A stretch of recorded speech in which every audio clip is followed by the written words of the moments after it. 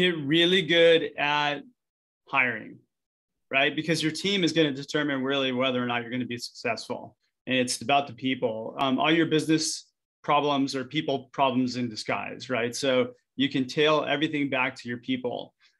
So, there are some of us that are entrepreneurs that are natural, like people are drawn to us and, they want to work with us for whatever reason.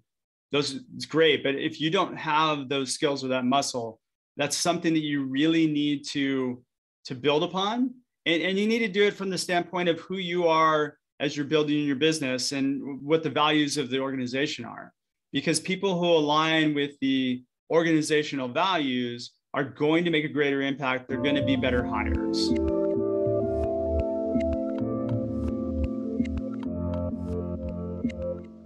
Hey everyone, this is Devin Miller here with another episode of the Inventive Journey. I'm your host, Devin Miller, the serial entrepreneur that's grown several startups into 7- and 8-figure businesses, as well as a founder and CEO of Miller IP Law, where he helps startups and small businesses with their patents and trademarks. If you ever need help with yours, just go to strategymeeting.com and grab some time with us to chat. Now, today we've got another great guest on the podcast, Rick Girard. And just a quick introduction to Rick. So he went to art school, wanted to be a photographer, and then decided that lifestyle wouldn't provide the lifestyle that he wanted. So recruited into a business by, I think, a cousin's husband, if I remember right. Went for the opportunity because it was in the location that he can go snowboarding or skiing and otherwise play in the snow. So first 6 months were brutally hard, not a lot of training, but then continued to go for it, got good at it, grinded through and figured out how to do sales and became a top performer, got promoted to a manager, left the business and decided to move to California and started a business with a co-founder, did that for about 3 years. Before exiting the business and moving to Hawaii, and then went to Hawaii for 10 years, did a whole bunch of surfing and maybe a little bit of work, and then met his wife, got married, had kids, and then moved back to California and started his business that he's doing now. So with that much as an introduction, welcome on the podcast, Rick. Hey, well, thanks for having me, Devin. Man, that's a lot. You took really good notes because I know we had a conversation about it, but yeah. Hey, I always try and capture the essence of the journey, but it's always fun to unpack that a bit. So I just condensed a much longer journey into 30 seconds or so. So take us a little bit back in time and unpack it. How did your journey get started in art school? Well, I kind of was one of those kids. I was really big into surfing and snowboarding, and I wasn't really that great at it. I was good, but not like, where I could make a living at it.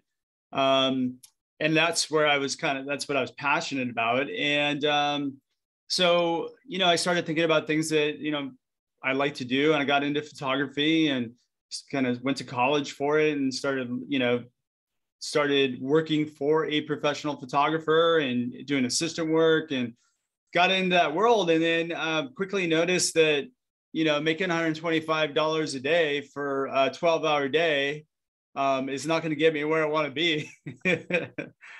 And but probably not where you want to be. Not at all. Not at all. I mean, I felt like I was just kind of a glorified construction worker / film loader, like back in the day when they had film, right? So that's all I did. And so, my cousin's husband came to me and said, "Hey, we're moving up to Sun Valley, Idaho. And if you want to come up, you can have a job." And I'm like, "Sweet. I'll do it." I'm like, "Is there snowboarding there?" "Yeah, absolutely." So I didn't even know what I was getting myself into. I just knew that he had a business and the guy was doing amazingly well. And so thank you, Rick Parzik, for, setting me on this journey. But yeah, I kind of got into it. I had no idea what I was doing. I was probably the worst cold caller in the world for the first 6 months. And that's all, the recruiting business is. It's cold calling pretty much. And I got lucky on a few things and then, just kind of progressed through the organization, became a manager. That's always a fun thing when you become a manager because you're a high performer and they teach you nothing and they go, "Okay, make it work." I remember you figured it out. So now figure out how to make other people do it. Exactly. I remember having a conversation with my mentor at one point, and he's like, I'm like, well, look, I don't know what I'm doing, help me out. He goes, well, just do what you think I would do. And I go, I don't know what you would do, It's like, well, just pick up some books and read them, like, so he recommended like the 1 Minute Manager and something else. And I'm like, I mean, I read them. I don't know what to do in situations because I haven't encountered any of them. So a little bit, it's a trial by fire or baptism by fire that, hey, figure it out. And hey, if you succeed, then it'll be great for you. And if not, then you won't succeed and you'll move on. So before we dive into one question I did want to circle back on. So one of the things that you said that did draw you to there is, hey, I can go snowboarding. And that sounds like a fun adventure and a good way to have my free time. Did you get it with all of the work and learning and doing all the business? Did you get out on the slopes quite a bit, or was it a dream that never came true? No, I did. My goal was to get a season pass. And I think I moved there in like June and I had to buy it by October. So like I worked my butt off to be able to afford to buy my season pass. And then I bought my season pass and I would snowboard pretty much every day. I was getting like over 100 days a year in snowboarding, but it was like, I'd go snowboard for lunch. I'd be the first one in the office and the last one to leave. And then I'd take 2-hour lunches. And so we had that flexibility. So I'd go ride for 2 hours. It was great because the office like looked out at the ski lift. I could actually walk down to it. It was pretty nice. Actually, my house, I could walk to the lift right off of Bird Drive. So it's kind of nice. Yeah, no, that sounds like a great office location and a great flexibility as far as what you're able to do. So now I was just curious because it wasn't necessarily essential to your journey, but that was one of the reasons you moved there. So now you're saying, okay, moving up to manager, I kind of had to figure out how to do the sales thing. I get better at it. And that's usually what happens. Now they move to manager and you kind of take on the responsibility of training others. And so where did your story go from there? Yeah, I really had a hard time with being a leader and a manager. I struggle with that a lot because I was either like the one doing all the work and then getting frustrated with everybody else because they weren't producing, and then I'm feeding everybody. And then I was just kind of feeling really resentful about it, or I wasn't doing enough work and I was handing stuff off. And it was just like this weird balancing act. So, I didn't really, like I said, I didn't get a lot of help. But I decided, hey, look, you know what? I'm going to just go learn something. So I actually enrolled in a community college, like management course, just so I can kind of get an idea of what I'm doing. Did get a little bit of flack for that, but, it was kind of like, it was worth it. It's something I had to do. No, and I think, and what's interesting is you kind of hit on, but what I found here, in my experience and watching others is sometimes you can be an awesome salesperson. You excel at it. You can figure out what that is. And they move you into manager, and salespeople just hate it because now you're going from sales and calls and meeting people and be able to talk to. Now you have to try and manage people and deal with their problems and train them and be in meetings. And it's just a much different shift. And some people love it and move over to it. And some people say, I just want to go back to what I enjoyed and what gave me the freedom and the flexibility. Plus, sometimes you make more salespeople because you're able to get out and close a lot of deals and get commission. So it definitely makes sense on how that might not have been the desirable position that it sounded like it may have been. So I think as your journey continued, you left that business and then moved to California and started another business with the co-founder. Is that right? Yeah, I actually with my same mentor, like he actually we moved back to California, started up another business. We grew that during the whole .com boom. It was a recruiting firm. I mean, it was a fun journey because in 3 years, I think we exploded. And during that whole .com boom, I remember like people were just hiring crazy. We worked with pets.com, and I think we billed them an ungodly amount of money like in 6 months. And what was interesting about it is like they were just hiring anybody. I remember the hiring manager saying, as long as somebody has Java on their resume, like we'll hire them. Like we have half an office, it's empty, and we need to fill all these seats. It was crazy. And then, yeah, that was all like right before kind of like that whole 9/11 thing happened. And then we decided I decided to go a different direction. My partner wanted to go into biotech and some other areas, and I wanted to stay in tech. And and I wanted to grow. Like, one question we didn't answer, which is what made you. So did you guys kind of both decide you're going to make an exit together and you're going to move to California? Or did he have the idea, started the business and thought you'd be great for it? Or kind of, how did you move from that manager position to decide, hey, we're going to pick up, go with my mentor and go to California? Kind of what was that transition or how did that occur? Yeah, they decided, like, actually it was kind of so I was up in Idaho for, I think, 5 years. And then I was kind of I loved living up there, but it was just kind of like, I missed the ocean. I missed some of the other things. And so he decided he was going to move back. We talked about it. And like, he's like, we'll just start up a new company and grow it vertically. And we'll grow a really big, like, well-oiled recruiting firm. And I'm like, great, let's do it. So it wasn't, there wasn't a whole lot of in-depth, like, lengthy conversations about it. It was kind of like, yeah, let's go. Hey, sounds like a great adventure. Another great place to go play for the 2-hour lunches. Why not? Yeah. Let's do it. Yeah. So now you do that So, and you say, okay, I'm going to, you go out there and it sounds like, you guys got going. And then as the business continued to grow, you guys wanted to take it in different directions. And so you guys decided to, sounds like, at least as I read between the lines, amicably part ways. And then you say, well, California is nice, but really where I should go is Hawaii, because Hawaii sounds even better for playing on the beach. Is that about the thought process, or how did you kind of decide you're going to go to Hawaii for a while?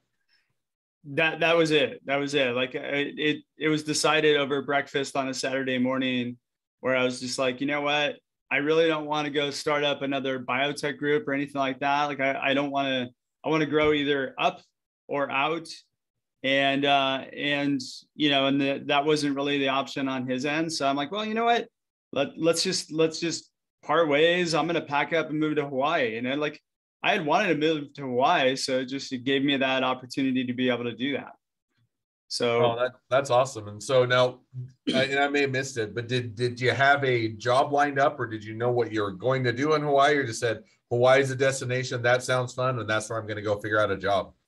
Yeah, I mean, I basically exited my interest and then decided, hey, I'm gonna go ahead and figure it out. I was gonna start up a company and build it in Hawaii. That was the plan. Right. Did you know what I started up a company called. Go ahead. Sorry about that. No, I was gonna say, did you know what the company was gonna be, or did that come later? Yeah, I was starting up another recruiting firm, but I took some time off. I took at least, my plan was to take a year off and then start building, but I incorporated right away when I got there, and I got the company kind of up and running. And then I met somebody who was doing recruiting in Japan from Hawaii, and he needed some help. So I actually joined up with him and helped him kind of get his organization streamlined and get things built out for himself. No, that sounds like it. And it sounds like it was a fun time, so, and you were there, I think if I remember right, you said that you didn't intend to be there quite as long, maybe 6 months or a year, and then you end up staying 10 years. No, I had planned on like that. I was going to stay there for a while. Yeah. You're going to retire in Hawaii and just have a business and have some fun. I was somewhat retired. I mean, I don't think I would ever kind of retire because I have to have something going on, but, yeah, Hawaii is like a really interesting place to try and build a business, especially a business that's doing business on the mainland, So it was challenging, but I kind of knew at some point I would probably move back, just because, this is where you build things, and I'm a builder, and by nature for a long time I wasn't really building anything substantial. So. And that definitely makes sense. And yeah, I think along the way, as you were doing it, you also met your wife, and that was part of the journey while you're in Hawaii. Is that right? Yeah. I met my wife. We got married, and then we had my daughter, and then we started getting pressure from the in-laws, right? Like, and then my parents, like, when are we going to see our granddaughter? Why don't you move back? So that kind of forced the issue a little bit more. You should have just told them, hey, we live in Hawaii. It's a great vacation. You can come here. It's free board. We'll probably give you some food, and it'll be a great time that you can come and take some time off every year. That would have been my pitch. Yeah. Well, it kind of was. And then, we actually talked about it quite a bit. And I was itching to kind of get back and build something again. And so that was I do really well with partners, and so I had a partner that I kind of joined up with, and so that was kind of the plan. And then since we've been here, we parted ways, but it's been good. So hey, that definitely makes sense. So you say, okay, coming or in-law pressure, want to go back to where I can build something. I want to continue to, or cultivate something. California is a place for me because it's a nice place to live. A little expensive for my taste, but otherwise a nice place. And you say come back and you come build something, and you say, okay, now did you, again, kind of as you're moving back to the the lower 48 or upper 48, whichever direction it is from Hawaii. As you're coming back, did you have an idea of what you wanted to build as you got back to California, or was it kind of more of I'll get back, get settled, and then start something? Or how did you kind of transition to that next phase? Yeah, so the transition was, basically to build another recruiting firm.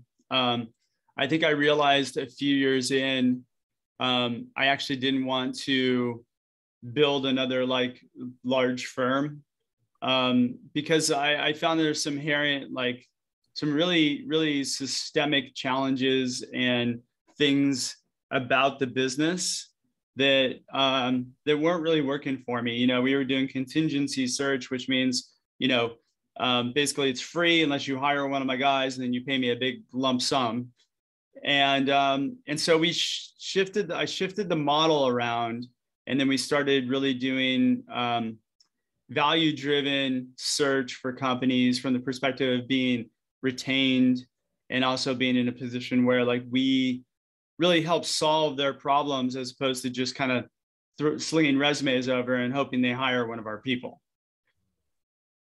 Now, and I'm just curious more than anything, because I've seen both sides, and predominantly what I've seen in the industry is more of, hey, we'll hire you, you'll get a percentage of their first year's pay, or you'll have maybe a flat fee that's pretty steep that you say, okay, I'll do that. So how did you kind of shift that model, or what did you do to kind of set that up to be a bit different, where it's providing more of, hey, we're actually as opposed to finding a whole bunch of resumes, throwing them over, and if they happen to hire one, then you get the payment. How did you kind of shift to that value model? Yeah, so one of the things I realized back when I had hair was that hiring managers, and nobody likes to admit this, but a lot of people in the interview process don't know how to interview people. And so there's a big kind of area where when two people go into a room and they conduct an interview, you have no visibility to what happens there. And, there's kind of questions you can't ask that get asked sometimes, one. And then number two, it's usually just it's like a speed date. Tell me about this. Okay, great. Okay, tell me about that. Okay, great. It's just this really surfacey, not going deep under the hood conversation that gives you really a whole interview is basically just run off of bias. I mean, that's really what it breaks down to. So I set out to tackle that problem with a lot of the clients that I was working with. So the way we packaged it was, hey, look, we do what we call engaged search. And if we work with you, if we choose to work together, one of the things we bring is an interview process. And so we're gonna put together an interview process for you that you're gonna lead this search with. And that way it's going to ensure that you're going to find the strongest person for your organization. And it worked out. It started to it was a lot of kind of fine tuning the method, but started working. And then I started seeing clients that were coming back to me saying, okay, we hired our VP here through your process and we really loved it. How do we roll this out into the rest of the organization? And so I had some clients hire me to come in and fix that problem. And so we've just been evolving that with the search, and it's not really anything that any other search firm really puts into play. I mean, they'll put in some interview strategy. But again, I feel like it's just kind of, it's slapping a Band-Aid on a gaping wound that never gets solved. Right. So I made it my mission to solve that problem, basically. Oh, and I think it's a great one, because I learned by some hard experience and had some, some good hires and good success, but it is one where a lot of times it does feel almost like your analogy of speed dating, to where, you'll have maybe one or a couple interviews, at least early on, before I figured out what better process that works, at least for us. But then, you have a couple interviews, a resume looks well, hire them on, and then it's 50-50 if they work out well. I don't know the exact odds, but you're taking a bit of a gamble, because it's hard to really figure out is a good fit. And so solving that problem and making a more valuable hire, I think definitely makes sense, and provides a much more of that value. So hey, that's definitely a great model. Yeah. So, and I feel like, as leaders, we should be really good at hiring, but we're not. We should make it our mission that, like, hey, look, in order for this organization to succeed, I got to get good at hiring. Yep. And, and still at best, most companies have like a 50-50 chance they're going to make the right decision. So, some companies should just go in, flip a coin and say, okay, you're hired, or you're up, it's tails, you're out. So maybe you weed out the resumes, and then you just say, okay, we've got these two, and you just turn around and do a blindfold and pick one. So no, but I think that there's definitely a better way to do that than just kind of that blind hiring and hoping it works out. And then you put all that time and effort both into the hiring process and onboarding and training people, only to, a lot of the time having to redo that process yet again. So I think that there's definitely a much better way, and sounds like you've solved that. So now, as we've kind of got to, present day, so we've come through your journey, there's always two questions I ask at the end of each podcast. So why don't we jump to those now? Sure. So the first question I always ask is, along your journey, what was the worst business decision you ever made, and what'd you learn from it? I've been one of these people that I always make the wrong choice first, but I learn from it, right? So I do everything wrong. And, I endure that pain. I don't know if that's just my cross I'm bearing. I don't know. But for some reason, I usually, and I've been making a mental shift to actually, like, okay, I'm inclined to go this way, so maybe I should go that way. So I've taken a very kind of opposite approach, right? Like George Costanza in Seinfeld, right? He started doing the opposite of what he would normally do. And then as a result, he ended up like getting a job with the Yankees, moving out of his parents' house, got a girlfriend, everything worked out. So when I did move down here to Orange County, I actually kind of got really excited about working with a friend of mine. And we just kind of came together without a whole lot of conversation and started working together. And then found out very quickly that the expectations were completely misaligned, and we were not a good mesh for each other. And so that was probably one of the biggest misfires that I did on my end. Like, I did no diligence at all. And as a matter of fact, I probably, it was like probably a 30-minute conversation before we made the decision to do that. One of the things that I learned from that was, if you're going to have conversations with people, then you really need to set expectations up front.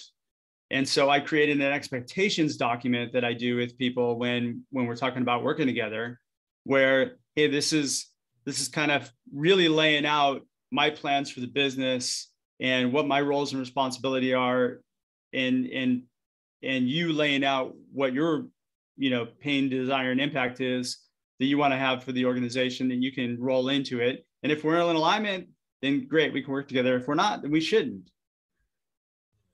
No, and I think that there's a lot to unpack there, but I think a lot of times it is interesting. Sometimes we make the wrong decisions, or we're continually learning, and then say, I'm going to do the opposite, or I'm going to try something outside the box or different, or we're going to break the mold, so to speak. And a lot of times that's where the success arises. So I think that that's both an interesting, worst business decision, but also something that'd be great to learn from it. Second question is, if you're talking to somebody that's just getting into a startup or a small business, what'd be the one piece of advice you'd give them? Get really good at hiring, right? Because your team is going to determine really whether or not you're going to be successful. And it's about the people. All your business problems are people problems in disguise, right? So you can tail everything back to your people. So, there are some of us that are entrepreneurs that are natural, like people are drawn to us and, they want to work with us for whatever reason. It's great. But if you don't have those skills or that muscle, that's something that you really need to build upon. And you need to do it from the standpoint of who you are as you're building your business and what the values of the organization are. Because people who align with the organizational values are going to make a greater impact. They're going to be better hires. And so take the time to sit down, even on a napkin with a crayon, and write out what your values are, and really put those into motion and put those out there. No, and I think that's definitely great advice, and defining what the values are and putting it. I like, whether it's a napkin, doesn't have to be arduous, doesn't have to be long. No. I think some people have in their mind they have to have a big meeting and everybody give their input, and you go through it and pick apart every word. And a lot of times it's what are your values? What are you trying to accomplish? Let's write it down. Let's put it somewhere and make sure we have that well defined, and then let's get to work. And so I think that's a great takeaway. Well, if you're a startup or an entrepreneur, there's probably 1 to 2, maybe 3 of you, right? So sit in a room for a half a day and do it.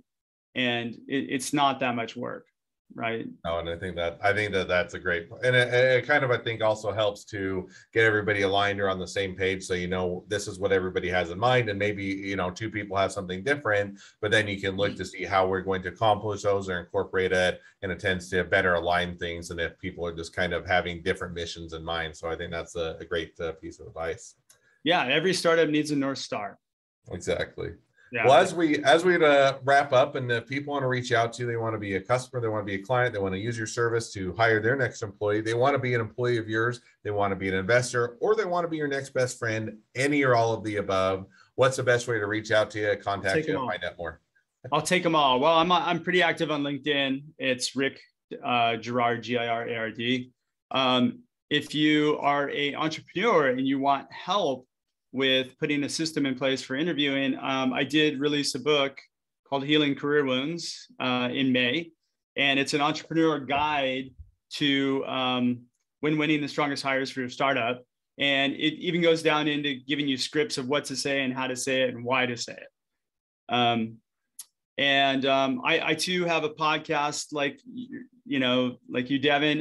It's called Higher Power Radio. It's HIRE Power Radio. It's not a religious show. But you can find me pretty much there. I'm pretty visible everywhere. Awesome. Well, I definitely encourage people to connect up any or all the ways provided. It sounds like both a great book to check out, great resources, and if you're looking to make better hires, definitely a resource to keep in mind. Well, Thank you again for coming on the podcast. It's been fun. It's been a pleasure. Now, for all of you that are listeners, if you have your own journey to tell and you'd like to be a guest on the podcast, we'd love to have you. Just go to inventiveguest.com, apply to be on the show. A couple more things as listeners, make sure to click subscribe, make sure to click share, make sure to leave us a review, because we want to make sure that everyone finds out about all these awesome episodes. And last but not least, if you ever need help with your business, with patents, trademarks, or anything else, just feel free to reach out to us. Go to strategymeeting.com, grab some time with us to chat. Well, thank you again, Rick, for coming on the podcast, and wish the next leg of your journey even better than the last. Thank you so much for having me, Devin. Absolutely.